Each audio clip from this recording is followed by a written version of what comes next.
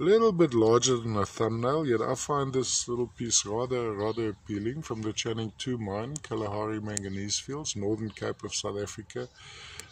Predominantly manganese mining area. We have a family of hematite crystals perched, associated with some calcite. The blackish material, I still need to have a look under magnification. So from what I can see here, but from typical associations, often we have the godefroyite or the mangano-vesuvianite, even andradite garnet associated with this particular. Very appealing aesthetically to me, that is.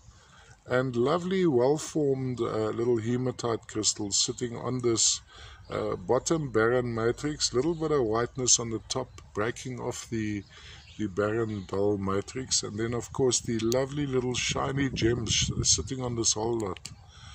Now, let's just move it over like this. Look at that. Look at the form of the... as you see the reflections, those are the little forms of the hematite crystals. You see if I can angle it in like this, and let's see if we can work out what this darker material surrounding the hematites is. But just from typical associations, we're talking maybe godefroyite, maybe mangano-vesuvianite, which would be gem red crystals, see-through gem red.